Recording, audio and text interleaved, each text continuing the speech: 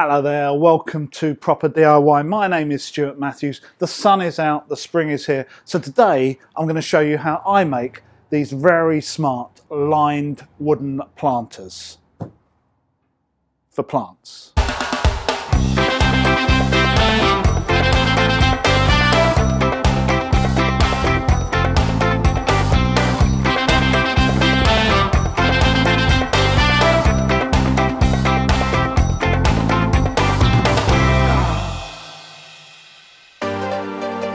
To make these planters I use C16 CLS 38 by 63 timber, 2x3 in old money, which is readily available these days and probably the best value timber around. I set up a stop block on my mitre saw as I'm going to need 24 side pieces all exactly the same length. Even though this timber's got a square end, I started by trimming each one again just to make it consistent with the other cuts. You'll see at the time of filming I've got a left hand thumb injury. I'm afraid this isn't caused by a major power tool accident, nothing nearly as exciting as that. I actually had an altercation with a cucumber while cutting it up. The cucumber won. I'm cutting these at 395mm, which means after trimming the end and cutting 6 pieces from the timber, I'm left with only around about 10mm waste. I then cut another 4 pieces slightly longer at a 45-degree mitre to make the top of the planters.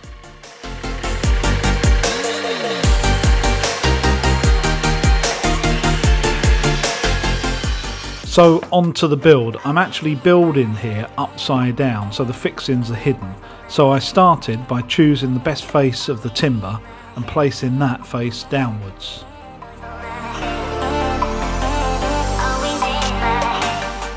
I then glue the mitre corners to each other, although obviously being ingrained this won't be a particularly good bond, so I also put a countersunk screw through each corner to give it some additional strength.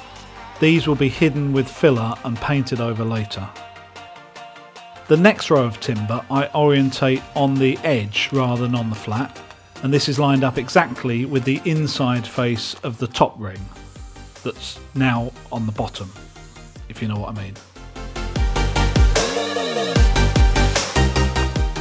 These are glued and screwed with 80mm screws all the way through into the top ring. To ensure getting a really tight fixing, it's important here that the hole that you drill through the timber to be fixed has a big enough diameter that the screw doesn't bite onto that but bites onto the timber below. I set the length of the drill bit in my drill so that it would just penetrate a few millimetres into this timber below, acting as an alignment hole. So the last 15-ish millimetres is not piloted, ensuring a really tight fixing. The next row of timber is fixed in exactly the same way, but it's staggered relative to the last, creating a stretcher bond type effect on the corners with the timber. For the third layer onwards, I also needed to make sure that the holes I was drilling did not line up with the screws in the previous ring. It's then just a matter of repeating the process. I fixed 6 side rows as well as the top section to get the height I wanted, but you can really do more or less depending on the size you want and how much timber you want to use.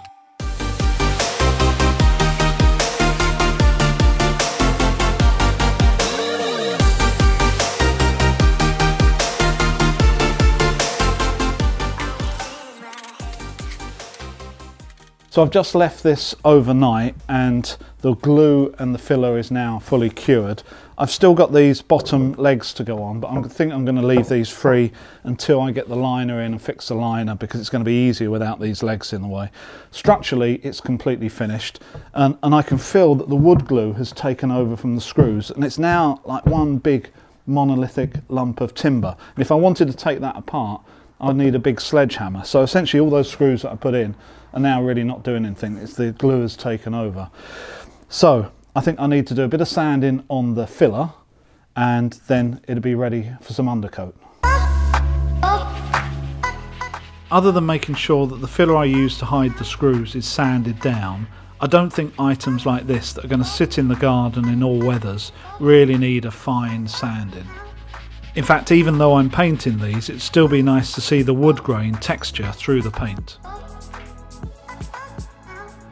To help protect the wood from the future weather, I'm paying particular attention here to painting the joints of the planter and especially the exposed end grain. This is where I think the risk from future rain and moisture will be the highest.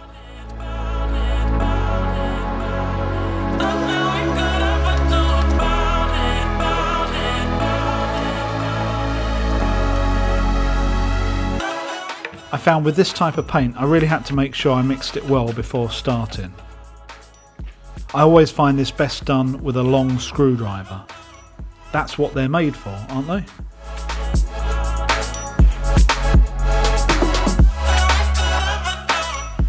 Once again here I'm concentrating on getting really good coverage on any gaps or joints and the end grain.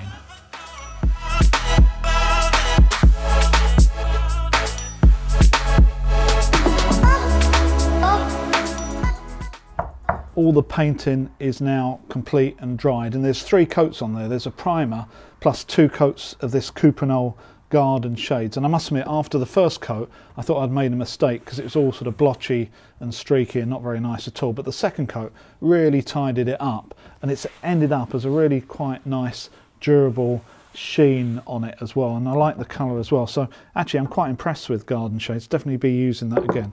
So what I've got left to do is firstly to install the liner on the inside that's going to stop the soil touching the wood. The material I'm going to use for that is this damp proof membrane type plastic. It doesn't really matter what type of plastic you use, I think it has to be hard wearing and black so you can't really see it.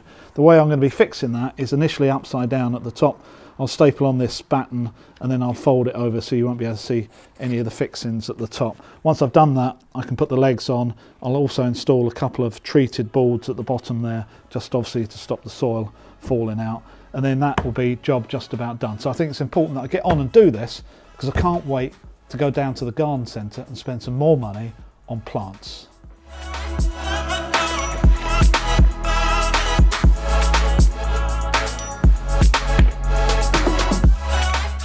I used a single sheet of plastic to go around the inside, plus a bit of an overlap to ensure a good seal. This is a bit of an awkward job because of the internal size of the planter or the external size of me, one or the other, together with what seemed like meters of plastic to deal with.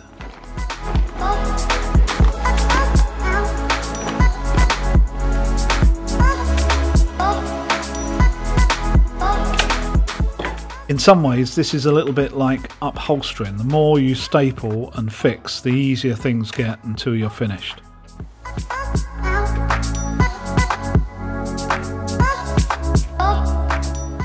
Once the liner was in, I could now fix the final 2 timbers on the bottom and some treated boards on top of these from the inside, making sure that there were small gaps left between them for drainage at the bottom.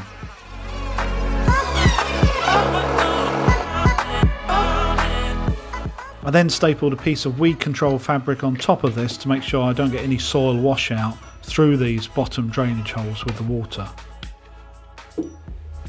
Then finally screwed on 4 plastic feet so the timber won't be in direct contact with the wet ground during its life.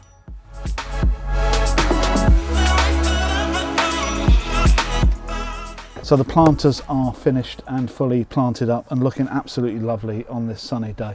I hope you've enjoyed this video. If you have, please check out the other ones on my channel, which are projects all around the house and garden. And if you're feeling really brave, please subscribe. So from a lovely spring day, I'll see you next time.